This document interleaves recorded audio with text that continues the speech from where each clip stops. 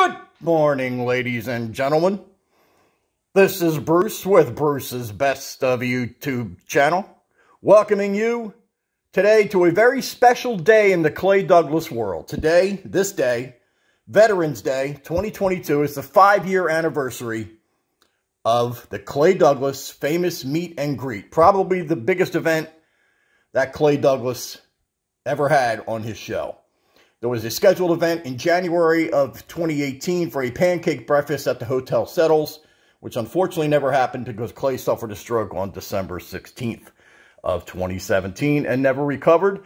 People are asking me left and right, is Clay still alive? As of 3 weeks ago, he is still alive. So I'm assuming he still is. Will he ever be able to come back?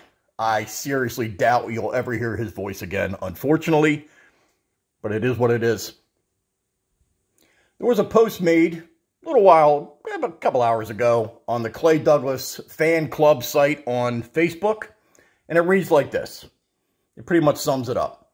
5 years ago, Steve held one of the most successful radio events in history. Molly Hatchet was amazing. The Tex-Mex was delightful, and Barry, well, he did a great job of manning the dunk tank. It did get a little out of hand, though, as the margaritas kept flowing.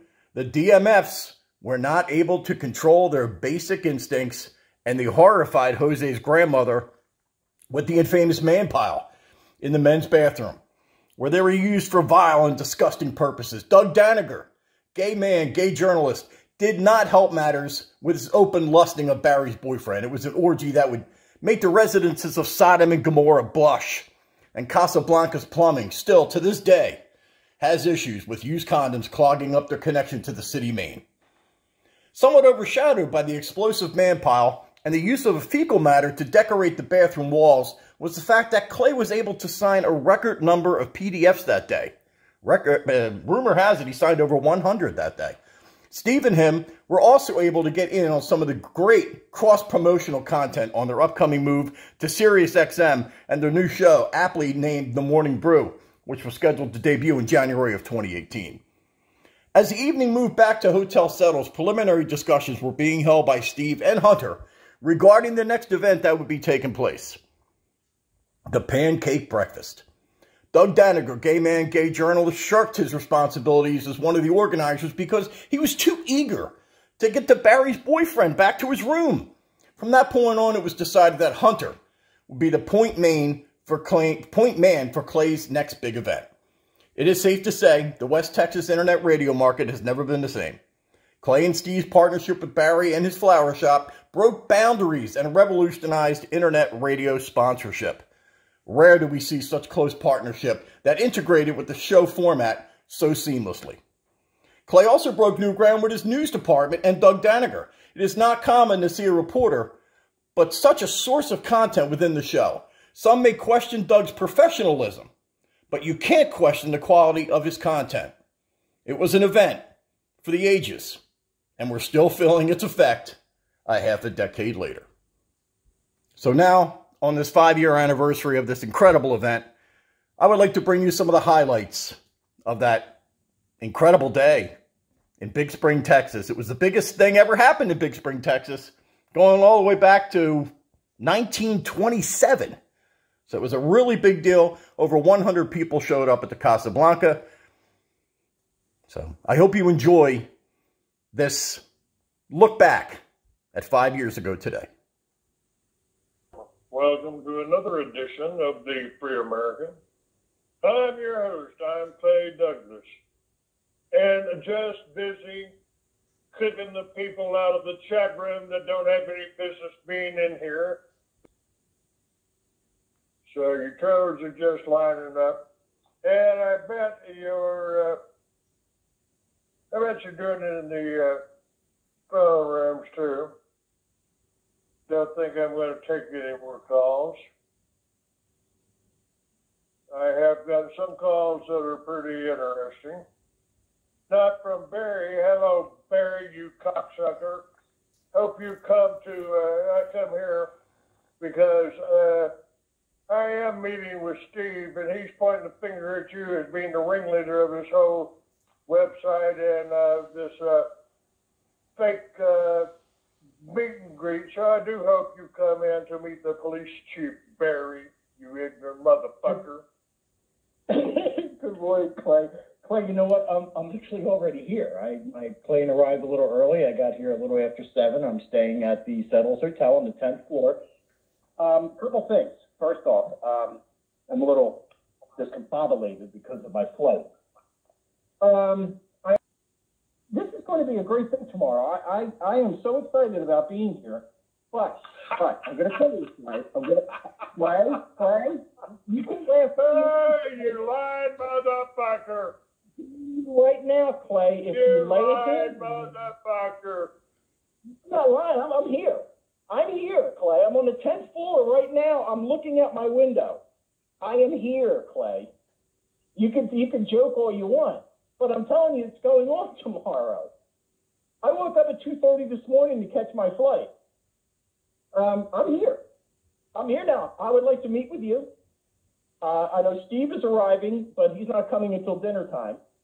But I would like to meet with you for lunch if you promise not to lay a hand on me. If you lay a hand on me, I'm going to deck the shit out of you, sir. I'm going to I hope you do. I hope you do. My general rule is that I never throw the first punch.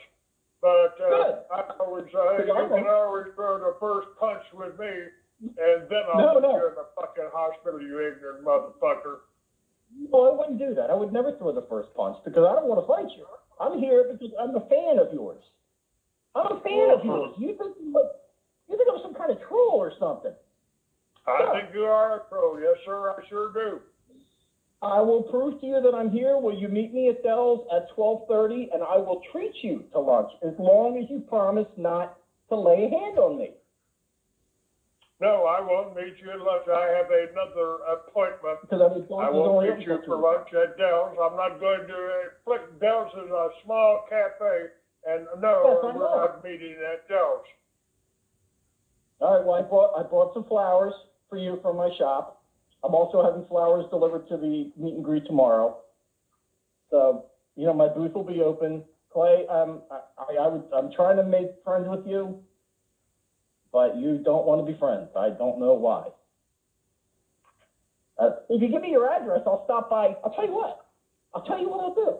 I'll stop by your trailer during your show if you tell me where you live. No, I don't do that. I don't do that. You motherfucker! I don't do that. You don't come around my house. I won't hit you. I'll shoot you. You show up anywhere near my property, and I will shoot your ass, you dumb motherfucker. I consider that a threat. If you come to my property, around my family, anybody, I will fucking put you in the ground and call the police to come pick you up. You understand that? I'll meet you at a cafe, in a public place. I'll meet you there. Okay. Not at 1 o'clock because I've got another appointment there. But I want to meet you. I want to see you. I want to take your fucking picture. I'll record anything that we say. But I won't tell you. You don't come around any of my properties. You understand that? I will not, sir. I only ask for if you don't want me to. I really don't want to come to that house of yours. Jeff in Wilmington. I need a little bit of advice, please. What should I do? I'm headed down I-85 toward I-20 for this weekend. My family is pissed. My wife, she's black. She's with Black Lives Matter, but I tried to settle it. I told her that you were black, and then she listened to your show and found out she thinks you're a white supremacist racist. And I tried to explain her that you were still with Black Lives Matter, but I don't know what to do now. How do I? Fuck Black I know, but what do I? Fuck Antifa. How do I tell her that you're not a racist, though? She's. Go to hell. You'd be lying to her. 818-813, 813, what do you want? Hey, Clay, it's Tom in Tampa. I just arrived in Texas. I'm just getting pumped. Since this meet and greet's been such a huge success, I think we ought to plan a Christmas party at Dell's Cafe. I'll get Fuck you. Fuck you. 402. What do you want? Yeah, this is John and Omaha here. I am at Crispy's Cafe right now. I just had a New Mexico chicken.